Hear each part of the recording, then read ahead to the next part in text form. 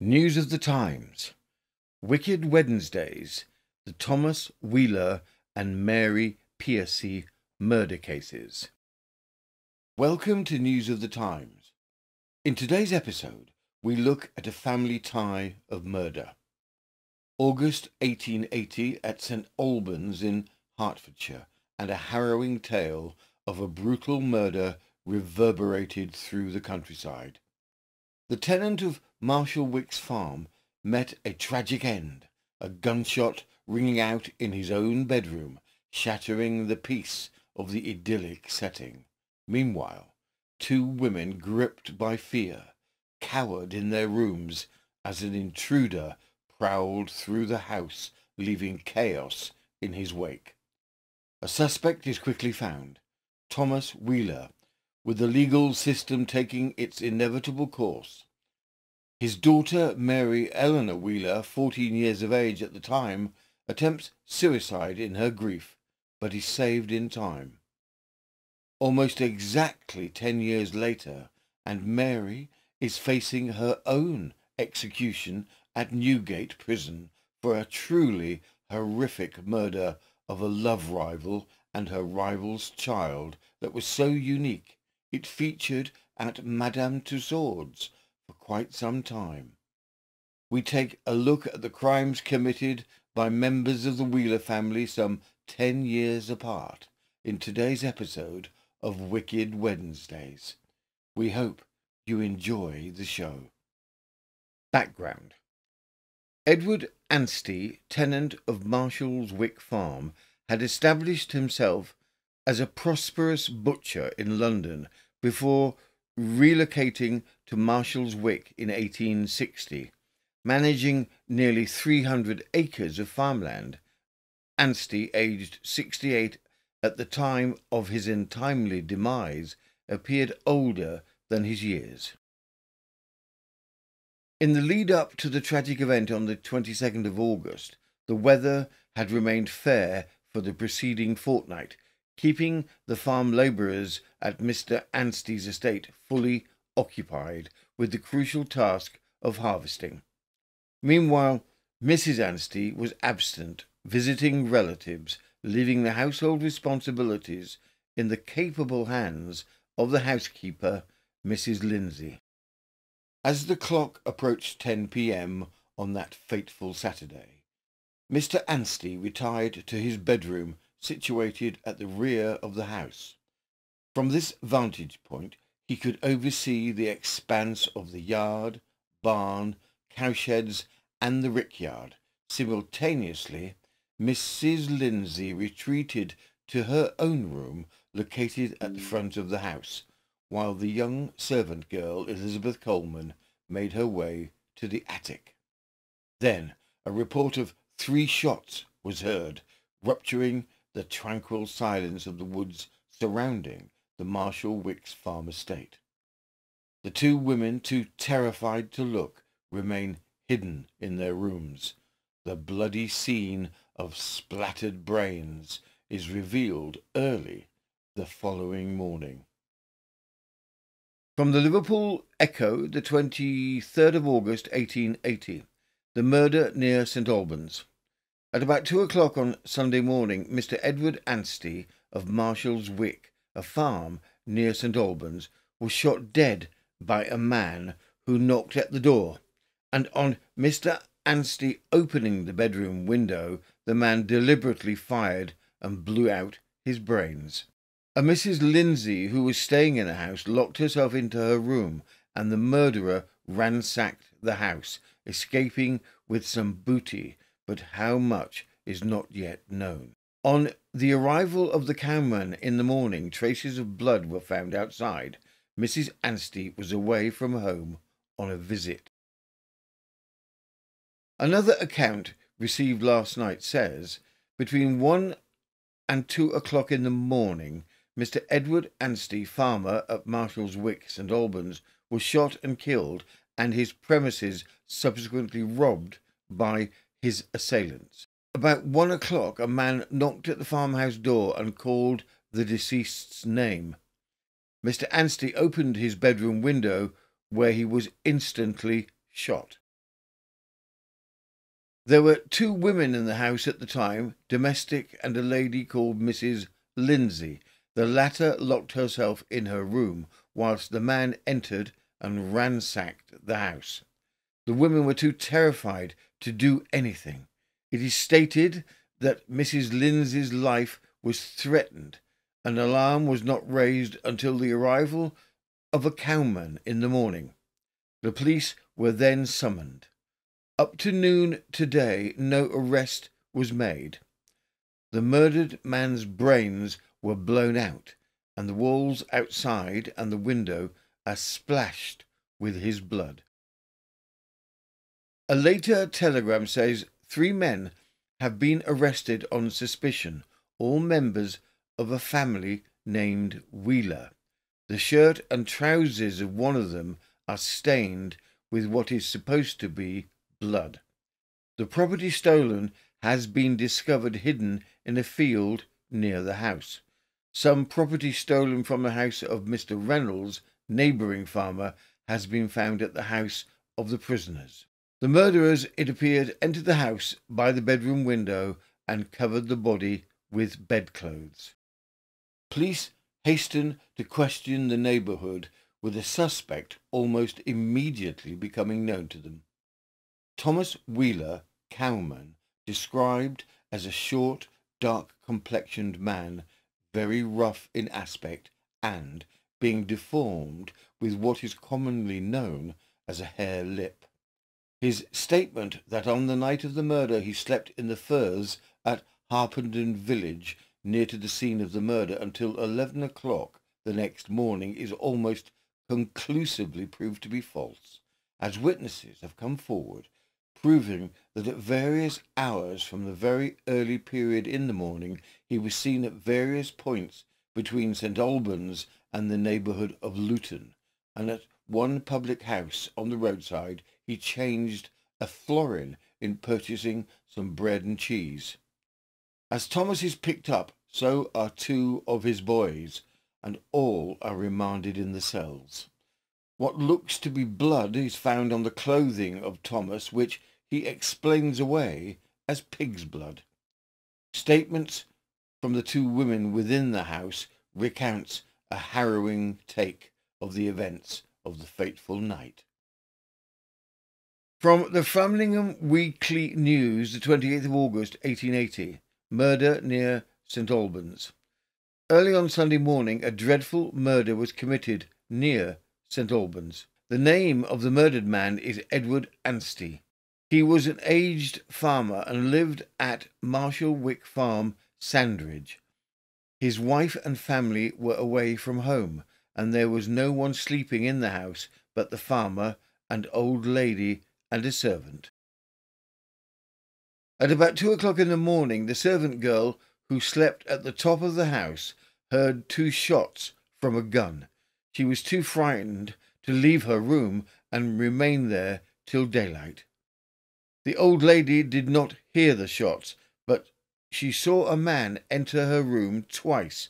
After he had left on the second occasion, she got up and locked the door. The man returned in short time later, knocked, and demanded to be let in, stating that he wanted some money. The old lady refused to open the door, and he tried to break it open with the hammer, but in this, however, he did not succeed. The old lady pushed a 2-shilling piece under the door, saying it was all she had. Nothing more was heard of him. About 4 o'clock in the morning, the servant rose, and on going to Mr. Anstey's bedroom, she found the old man covered with bedclothes, dead. The upper part of his head was blown away. There was a ladder against the window, and it was evident that the gun had been fired from outside. The ladder had been taken from a hayrick. On Monday afternoon, the county coroner opened an inquiry at Marshall's Wick Farm, Sandridge, near St. Albans, as to the death of Mr. Edward Anstey, aged 65 years.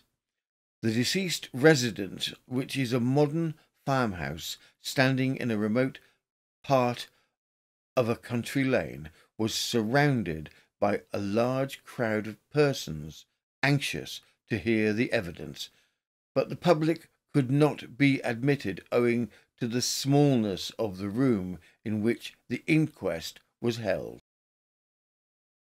The first witness called was George Bailey, a cowman in the employ of the deceased, who identified the body as that of his master. The witness had been in Mr. Anstey's employ for the past 5 years, and a previous occasion for 7 years. He last saw him alive at 10 minutes to 8 on Saturday night, when he was quite well and standing in that room. Witness did not live at the farm. He came to his work at 4:30 on Sunday morning, which was his usual time. The first person he saw was the servant girl, who put her head out of the back window upstairs. In consequence of what she said, witness entered the front door, which was open, and called out, "Master! Master! Master!" But no one answered. Witness stood just inside the doorway. Mrs. Lindsay came downstairs to him. She had not been long in the house and was acting as a housekeeper. Witness asked Mrs. Lindsay where the deceased was, and she replied, "Upstairs, covered over." He then proceeded upstairs into the bedroom and saw what he thought was his master. He was covered over all but his feet and a little piece of one of his legs. He saw a bundle of clothes immediately under the window. He did not know who it was at first, but afterwards saw that it was his master. He observed his head and that it had been injured. When he saw a scar on the deceased's chin, he knew at once that it was Mr. Anstey. He only knew him by the scar, he was in such a state. The room had been ransacked, and the drawers had all been pulled out. The window was open to the best of his recollection, and as soon as witness found it was his master, he went to look if there was anyone in the house. All the rooms were in a state of great disorder. Witness then went down and unfastened the shutters. The lamp was broken, and things were strewn all over the place. The cupboard and cellar doors had been broken open. Witness went into the passage and found a large hammer and a pot against the door. The pot belonged to the house. He then sent a boy on a pony for Dr. Webster and the police. Witness afterwards found a ladder under the back window. He had seen it on Saturday against a corn rick about 100 yards from the house, and at about 3 or 4 yards had been broken off the ladder.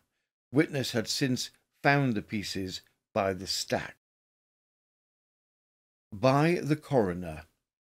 When he first approached the house, the girl told him that someone had been in the house all night. Dr. Webster of St. Albans said that he had known the deceased for some time. On Sunday morning at 4:55 he was sent for and arrived at the house at half an hour later. Witness took Police Constable Quint with him.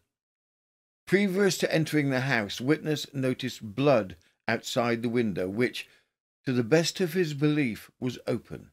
On going into the room, witness saw something covered up with clothing and found it to be the deceased. He was in a sitting position under the window against the wall, with his legs under the dressing table. Witness removed the covering and saw the deceased's head was shattered. It was caused by a gunshot wound and was fired less than 10 feet from his head. Death must have been instantaneous. Witness found blood and brains on the windowsill, and the blood had trickled down the wall. There was also blood on the stones outside the house. He mentioned this because it went to show that the deceased's head was far enough out for the blood to drop direct. In the ceiling there were many holes from the shot. There were 2 scattered to have been fired inside the window. Witness was of the opinion that the person who fired was standing close to the house, about 10 feet from the window. The deceased could not have fired the shots himself. Witness had not endeavoured to extract the shots from the head. The coroner then adjourned the inquiry. The Wheeler family, long suspected of poaching as well as the authors of several burglaries in the area, are now investigated intently. The two boys are let go, but with the blood-stained clothing being worn by Thomas and with proven lies as to his statements of his whereabouts, it paints a damning picture of his guilt. The case goes before the magistrates at an inquest to determine if there's enough evidence to commit Thomas to trial. From the Liverpool Echo, the 3rd of September 1880, the St Albans murder. Thomas Wheeler, charged with the murder of Mr Ainsty on Sunday week, was further examined before the magistrates yesterday.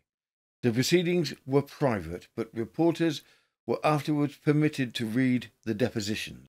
Very few additional particulars were, however, obtainable, and it is said that several important points of evidence have been purposely reserved.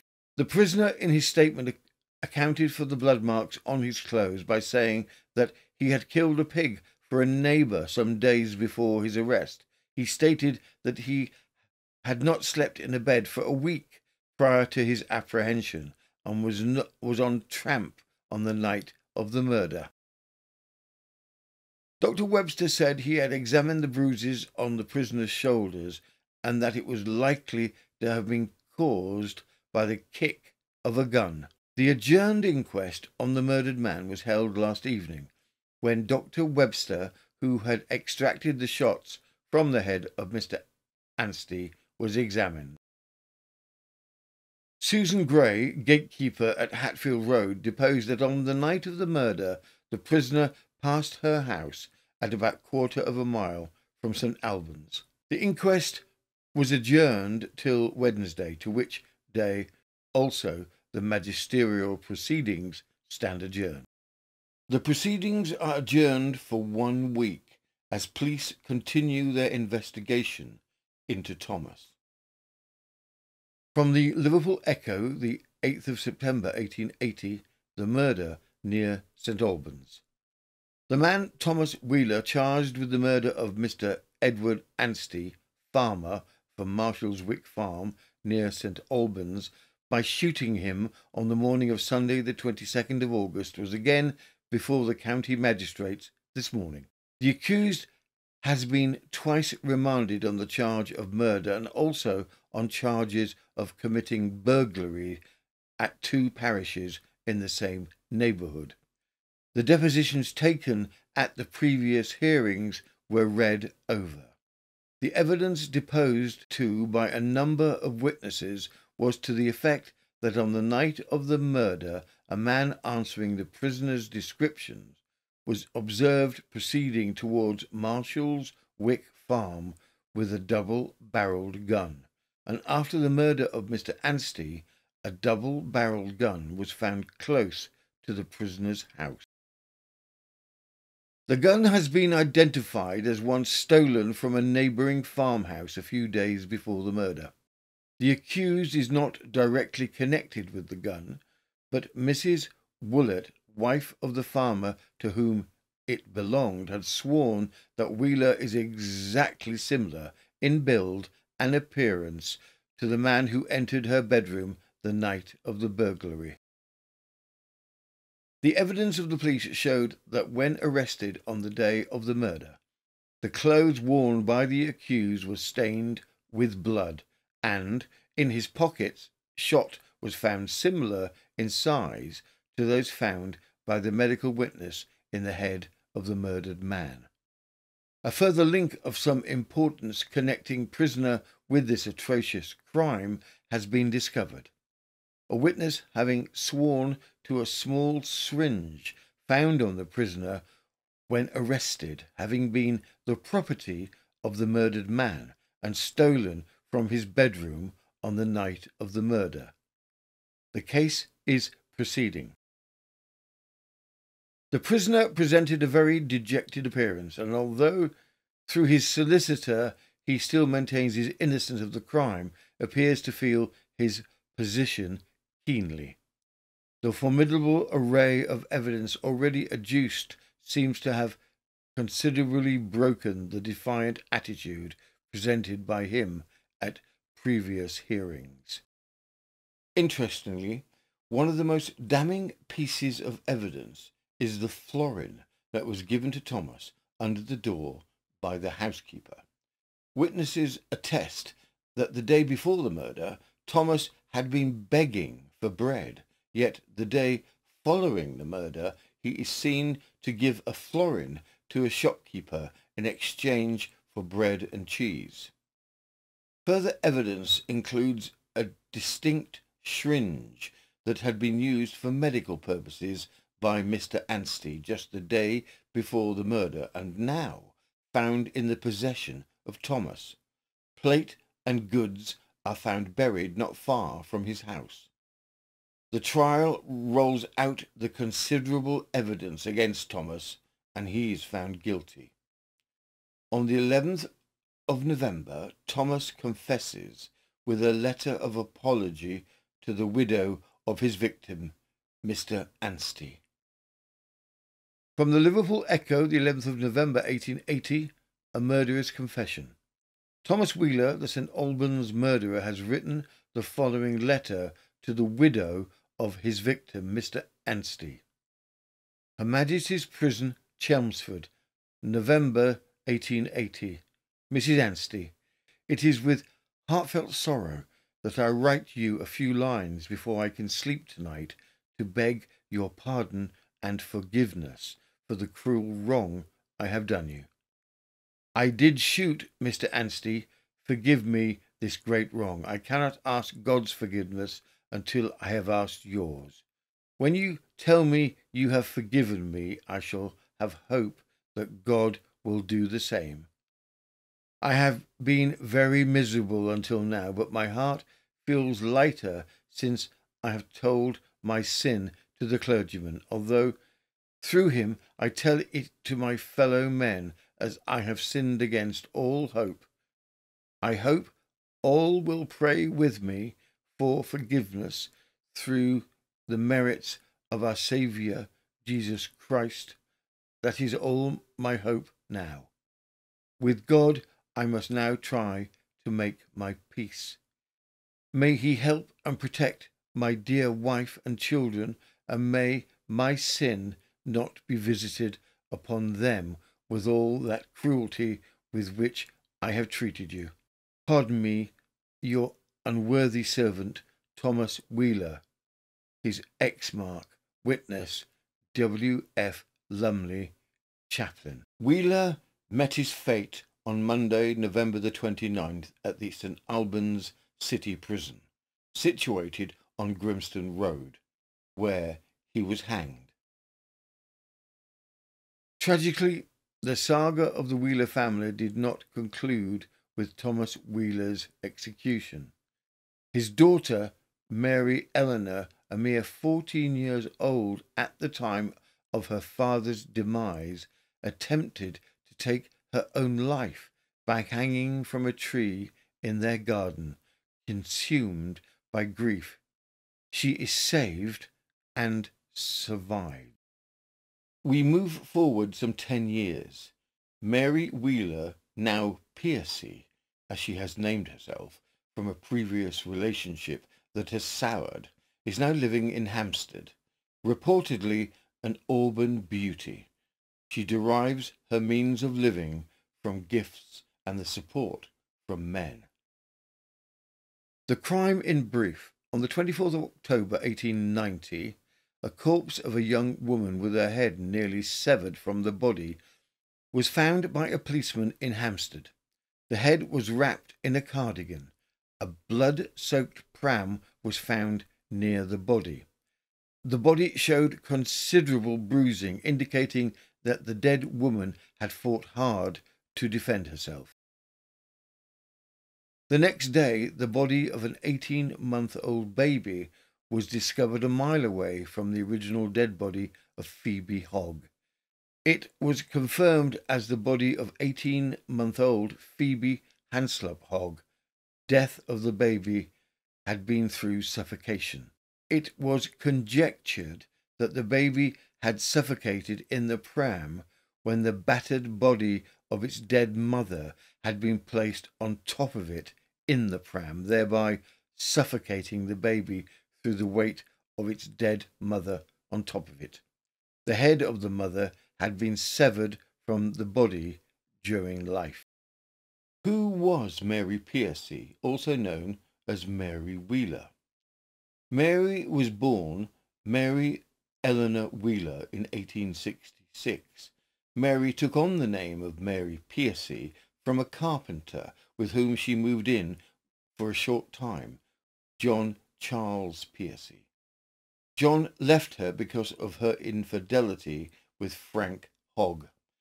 She kept the surname Piercy and referred to herself thereafter as Mary Piercy.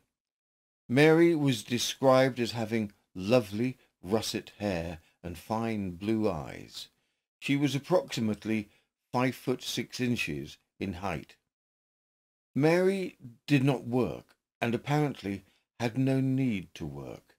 She lived in rented rooms at 2 Priory Street that were paid for by a Charles Creighton, one of her many admirers. She was simultaneously carrying on an affair with Frank Hogg, and that relationship had gone on for 4 to 5 years. The victims. Mary fell hard for Mr. Frank Samuel Hogg, a furniture remover. The clincher for Mary, it was apparently that he had printed business cards. Frank had been carrying on with a Phoebe Styles at the same time as his relationship with Mary Piercy. Phoebe became pregnant with Frank's child.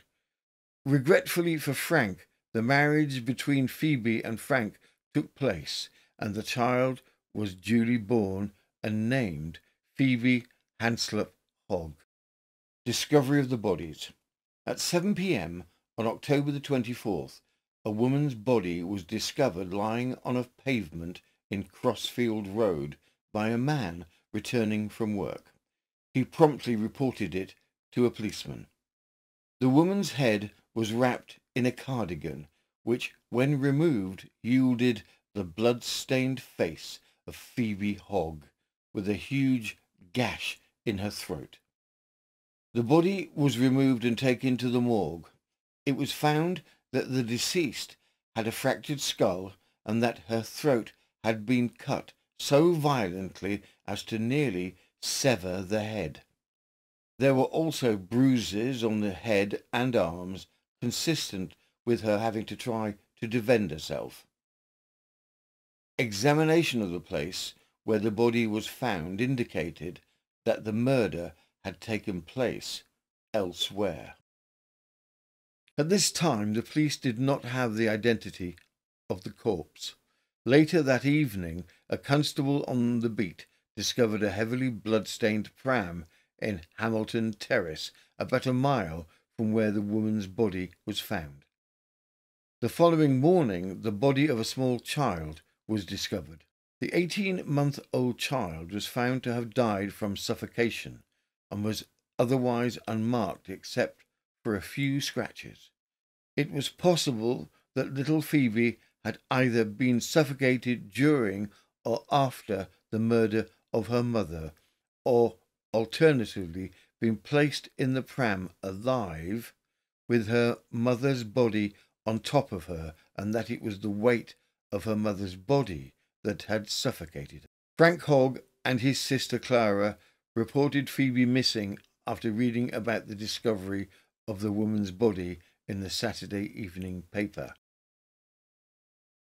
Frank sent his sister Clara round to Mary's to ask if she had seen Phoebe, which Mary denied, but Mary agreed to accompany Clara to the morgue to see if it was indeed Phoebe's body.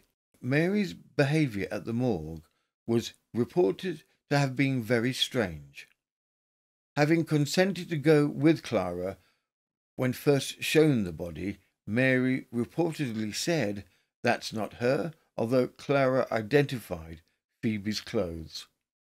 Mary did her best to try and prevent Clara identifying the body and became almost hysterical when the full extent of Phoebe's injuries became apparent. The police asked Mary and Clara to view the pram, which Clara identified as belonging to Phoebe. A neighbour of Mary's later stated that she had seen Mary pushing the pram with a large object in it on the evening of the murder. The investigation. Police arrived at Frank Hogg's flat as he was their primary suspect. There they found a key, the latch key to Mary Piercy's rented rooms. At Mary's rooms, police found a substantial blood stain and splatters in the kitchen, together with a blood-stained carving knife and fire poker. There were also clear signs of a struggle, with 2 broken windows in the kitchen. A rug showing bloodstains smelt strongly of paraffin, where an attempt had been made to clean it. Mary's behaviour became more and more bizarre during the police search. She sat at her piano singing and whistling loudly and attempted to explain away the bloodstains by saying that she had been killing mice, killing mice, killing mice. Detective Inspector Bannister decided to arrest Mary at this point and charge her with the murders of both mother and child. When Mary was searched, bloodstains were found on her clothes, scratches on her hands, and 2 wedding rings on her fingers, one of which was later identified as Phoebe Hogg's. Mary was kept in custody and appeared at a committal hearing at Marylebone Police Court on the 28th of October. Whilst held on remand, Mary was allegedly to have shared with one of the guards there, confirming that she had written a note to Mrs. Hogg and given it to a boy to take to her, inviting Mrs. Hogg to her house on Friday afternoon to tea, as she would be at home on that afternoon. Mary continued, "And as we were having tea, Mrs. Hogg made a remark which I didn't like. One word brought up another." There, Mary stopped herself, possibly aware that she was incriminating herself. The trial. During the trial, the evidence of the neighbours hearing broken glass while Phoebe was visiting Mary with her baby, the people who lived in the other rooms of the house in 2 Priory Street, and the boy who acted as the messenger for Mrs. Piercy, and the women who said they saw Mary Piercy wheeling the pram covered in a blanket, now known to have contained the dead body of Mrs. Hogg and the baby child, all served to condemn Mary as guilty. The prosecutor told of the passionate attachment that Frank Hogg and the prisoner felt for each other, based on letters retrieved from both homes, and the relation that existed between them for 5 years, which commenced before Hogg's marriage to the deceased and continuing down to the very short time before the murder, which took place on October the 24th. Letters from the considerable correspondence from Mary to Frank was read out, showing a clear passion for him. The cardigan found wrapped around the severed head of Phoebe Hogg was confirmed as having belonged to Mary's ex-partner, John Piercy, which he had left with her when he had moved on several years before. Mary remained impassive throughout the trial and gave no evidence. The defence questioned whether anyone of her size would have been able to carry out such a brutal killing, but with such overwhelming evidence, Mary was found guilty after only a 52-minute consultation amongst the jury. Amidst the solemn stillness of the crowded court, the judge then assumed the black cap and proceeded to pass upon the prisoner the sentence of death. He expressed his complete concurrence with the verdict and said he thought the case to be one of many instances which had come before him of the terrible result of persons giving way to prurient and indecent lust. The judge continued that he thought the prisoner had become a person of so little moral sense that eventually she had been the instrument and willing instrument in taking away the life of a woman whose only offence towards her was that she was married to a man on whom the prisoner had set her unholy passion. Mary Piercy, aka Wheeler, was hung on the 23rd of December 1890, some 10 years after the execution of her father. It is worth noting that Mary Piercy had been brought forward as a possible Jack the Ripper candidate. What if Jack the Ripper had been a female? But this has not been given any serious attention. Postscript. Frank Hogg. And what of Frank Hogg, the philandering husband of the murdered Phoebe and child, and lover of the guilty Mary Piercy? Mr. Hogg accounted for the whole of his time on the 24th of October and said that when he went home at 10 o'clock at night and missed his wife, he thought she had gone to Chorley Wood, where her father was very ill. When he had met Mary 2 days before the murder, she had asked if he had a half an hour to spare as she wanted to see him. He had replied no. Was this the catalyst that had induced Mary to kill Phoebe? We will never know. Having carefully considered Hogg's account of how he spent his time on the 24th of October, counsel acquitted him of all participation in the terrible circumstances. Despite 2 pleading requests by Mary for Frank to visit her, he did not, and seems to have done his best to escape into obscurity. That concludes this episode of Wicked Wednesdays, the Thomas Wheeler and Mary Piercy murder cases. We very much hope you enjoyed the show. If you did enjoy this show, we would be grateful if you could like or subscribe to our channel. We upload 5 days a week. Mondays are murderous as we delve into the dark side of Regency and Victorian crime. Wednesdays are wicked, where we pull together stories with a similar theme, such as Doctors of Death. Fridays are frightful, where we look at crimes in a location such as stories from the stage to murder and scandal in the aristocracy. Saturdays is Serial Killer Saturdays, where we investigate serial killer stories from the past. On the last Sunday of the month, we offer a 2-hour compilation of stories based around a theme. If you like this channel, you may be interested in our sister channel, Chronicle of the Times, where we offer a lighter side of Victorian and Edwardian news stories, as well as a weekly podcast of stories from authors of the day, such as Dickens, Collins, Benson, and Conan Doyle. Thank you again for watching and listening. This has been News of the Times, and I am Robin Coles.